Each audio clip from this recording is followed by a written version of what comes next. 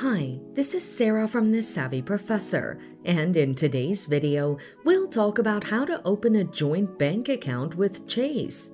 This video will take you through ways to do so and more, so watch until the end. Here's how you can do this. If you or the persons you wish to open a joint bank account with have an account at Chase Bank, you can decide to use the existing accounts, merge, or open a new account. Inform the teller assisting you that you wish to open a joint bank account. An application form will be given to fill out.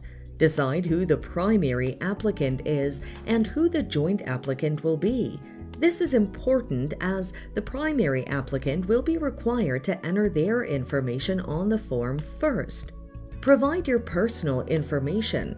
This will include your name, your social security number, your date of birth, your home address, and your identification, including your passport and driver's license. Now, fund your account.